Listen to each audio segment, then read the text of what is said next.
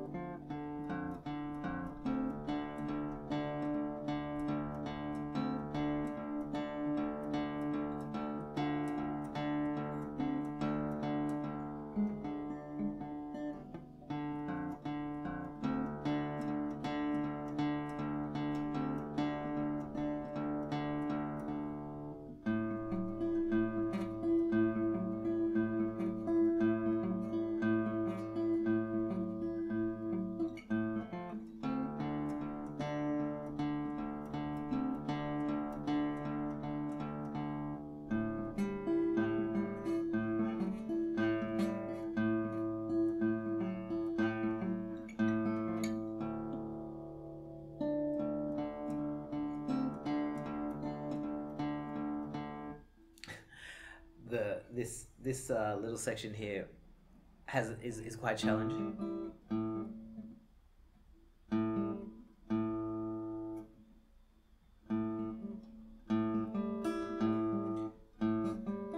Oh, jeez.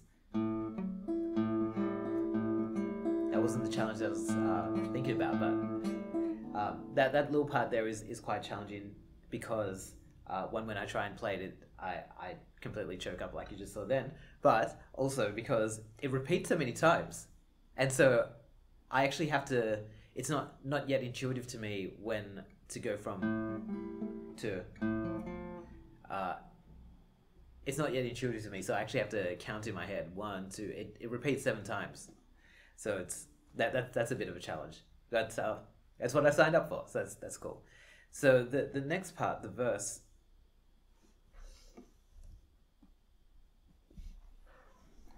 So the verse looks quite simple. So it's just basically like.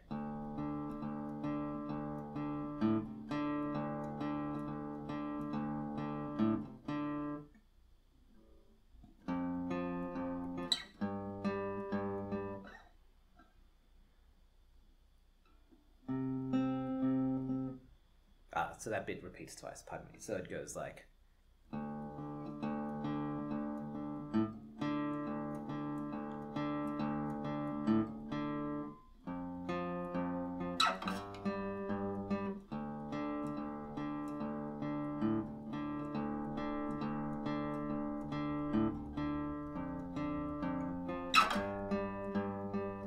I really like the groove of that.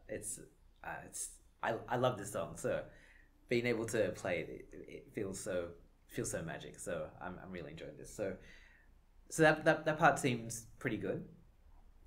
If I was just going to combine the section that I was complaining about, not complaining, saying it was challenging.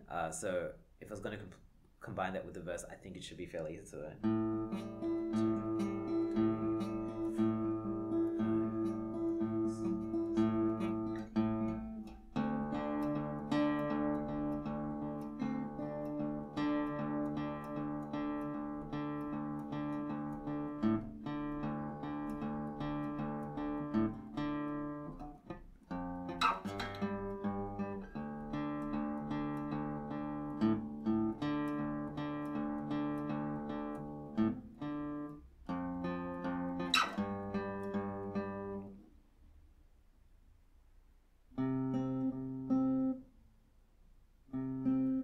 So this is the next bit.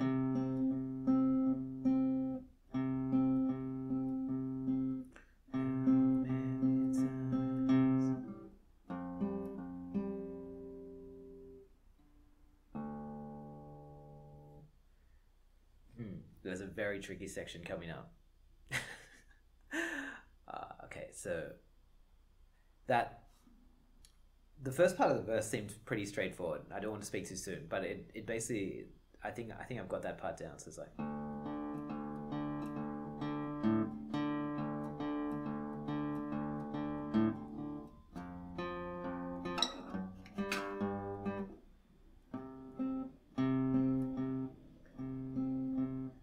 Transitioning from the first section of the verse to the second section is a little bit challenging at the moment.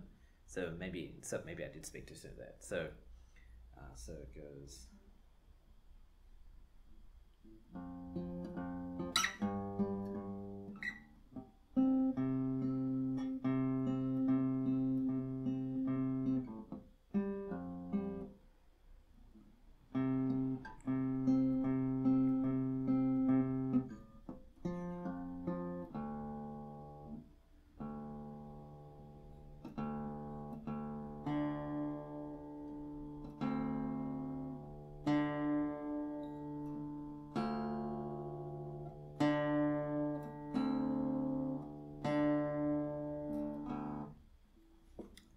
I'm not even sure what that's meant to be.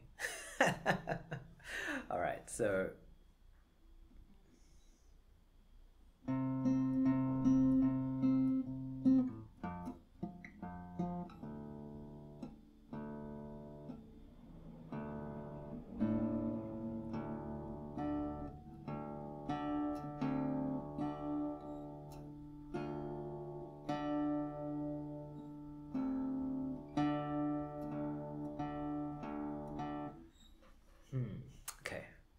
that's gonna need some work. So it's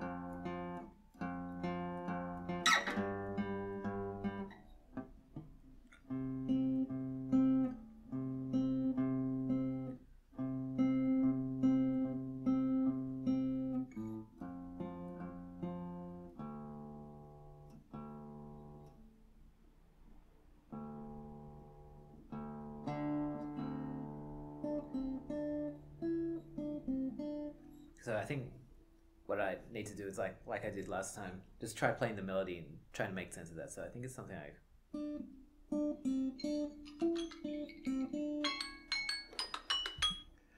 And that's time.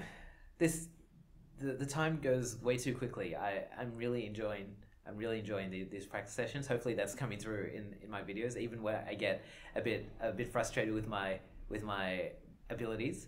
But yeah, I'm really enjoying that part. It's nice to go from a particularly challenging section to something that's a little bit easier. But as we got to the end of that session, I ran into a bit of a block. So I'm really excited about facing this new little challenge, and I am really looking forward to the next video, and I hope to see you there.